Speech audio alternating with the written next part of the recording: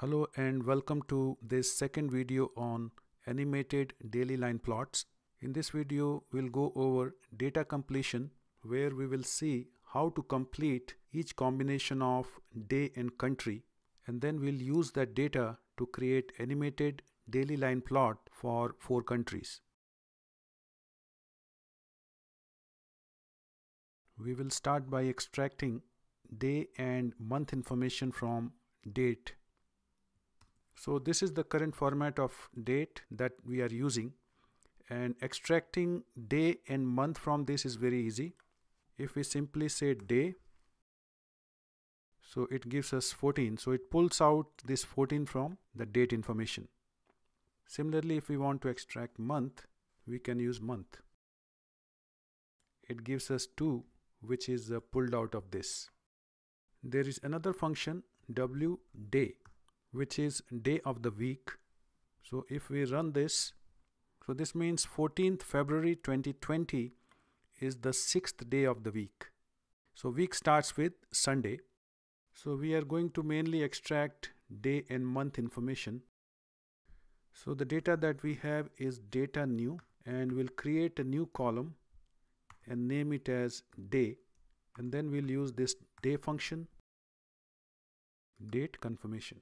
So if we run this, it will pull out day information. So let's copy and paste and also pull out month information. So let's extract information that we need for animated line plot. So I'm going to store this in new, and our data is data new. We connect this to the next line. We'll make this plot only for the month of March. Let's say month equal 3, and then we can group by day and country, and then we can summarize, and within count we can store the numbers. So if we run new now, so we have data on day, country and count.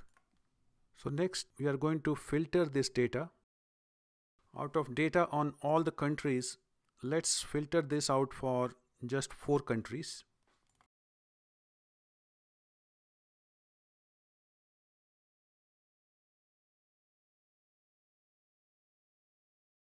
If we run this, we notice that on day 1 we do not have data on France. Similarly, on day 2 also we do not have data on France. So basically we have some combinations of day and country missing in this data, and this will create a misalignment at the time of plotting the data. So what we need to do is we have to make sure that each and every combination of day and country are there in our data. We'll modify new and store in new. We'll use a data frame, and the function to complete the combinations is complete, where we provide the input data, and the 2 columns are day and country. And then we also need to specify how do we fill those missing values. So we are going to fill missing values with 0, which means there were no cases on those days in those countries. We can use list and then count equals 0. And now if you run this, we see that day 1 now has 4 rows. France is now included with the value of 0.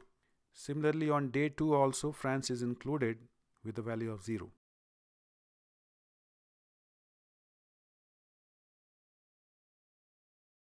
We'll use this and connect this to the next line, ggplot. On the x-axis we want day, and on the y-axis we want count. We can then add the next layer, geom_line. So we have to modify a few more things here. So we want to group this by country. We can also add color. So each country has its own color.